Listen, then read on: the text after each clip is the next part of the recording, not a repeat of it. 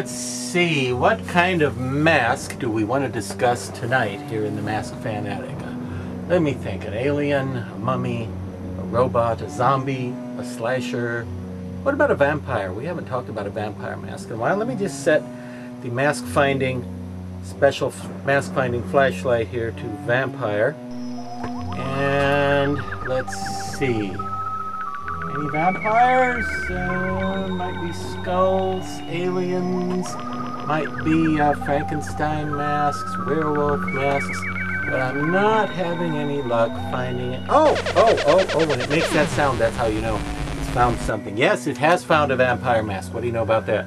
This particular one came out way back in 1979 and was in production throughout the 80s and well into the 90s. So that means if you want one, that's good news for you, because that means there were about 68 kajillion of them produced over the years, although long since discontinued, not available anymore, unless they reintroduce it by the time you watch this. I can't say for sure, can I?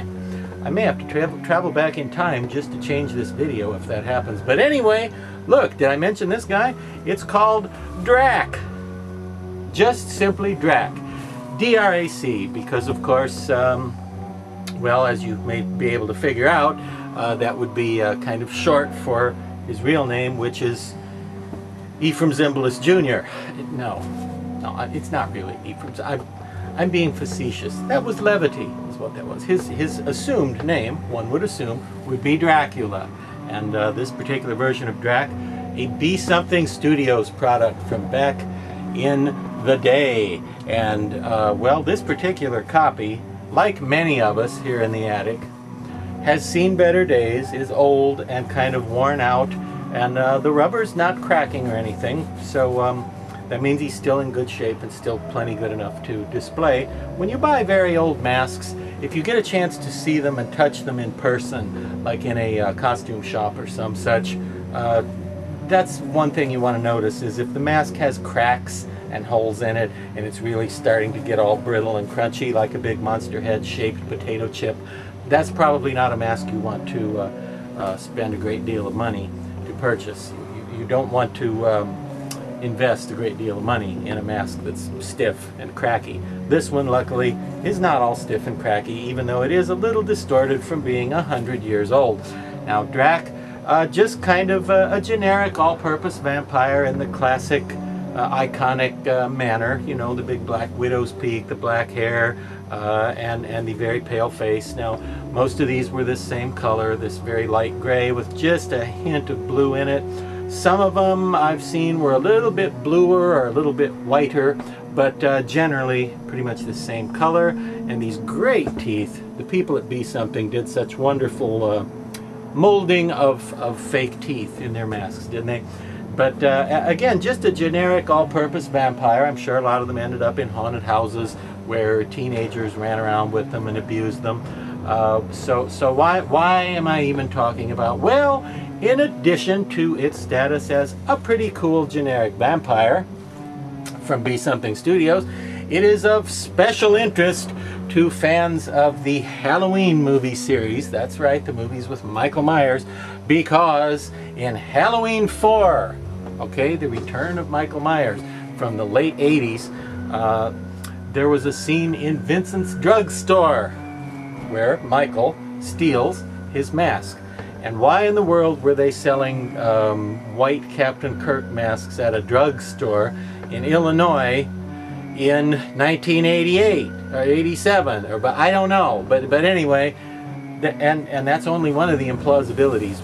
That's for somebody else to discuss. We're just here to talk about masks. One of the masks you can see on the shelf in the drugstore from which Michael Myers steals his famous mask is a Be Something Drac. Imagine how different the story would have felt had he chosen this instead of a white Captain Kirk mask that he does choose in the movie. But now, since then, a lot of people have taken to trying to collect all the masks used in the Halloween film series. The iconic one, the main one, obviously being Michael Myers' mask, but if you want all the masks that were used that made an appearance in any of the Halloween movies, then you need the ones that were on the shelves in Halloween 4, and one of those was Drac. Now, for that reason, he has become of more interest to collectors than some of the other non-movie, the other generic monsters of the time. Now, as an interesting side note, footnote, side note, note,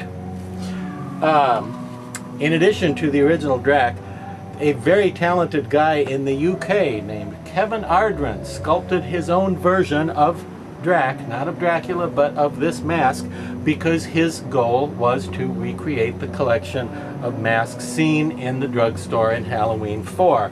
And again, this has been out of production for a long time, so these are no longer available. The only chance you'll have of finding one is if you find a costume shop that has some old stock, or if one turns up on eBay or someplace like that. But Kevin Ardren made his own version of this mask, and it looks like this. Okay, this is the original Drac. This is remake Drac.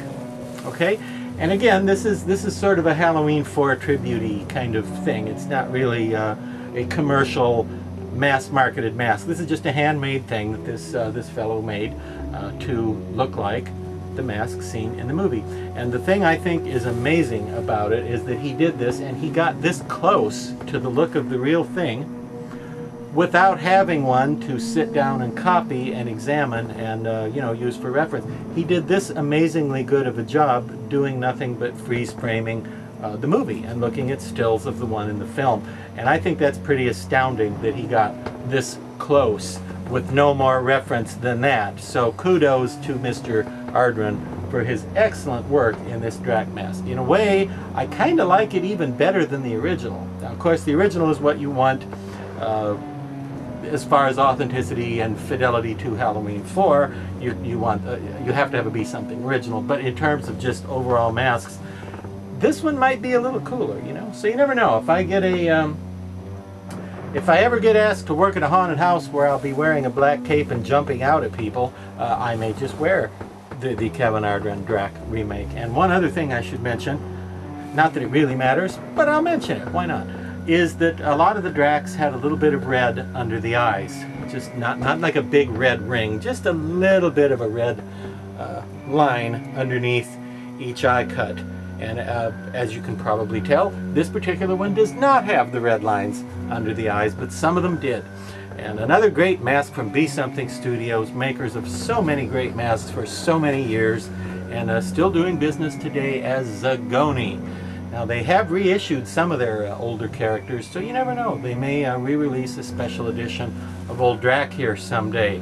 And, you know, you may have one then, and you can join the Drac Pack for a snack.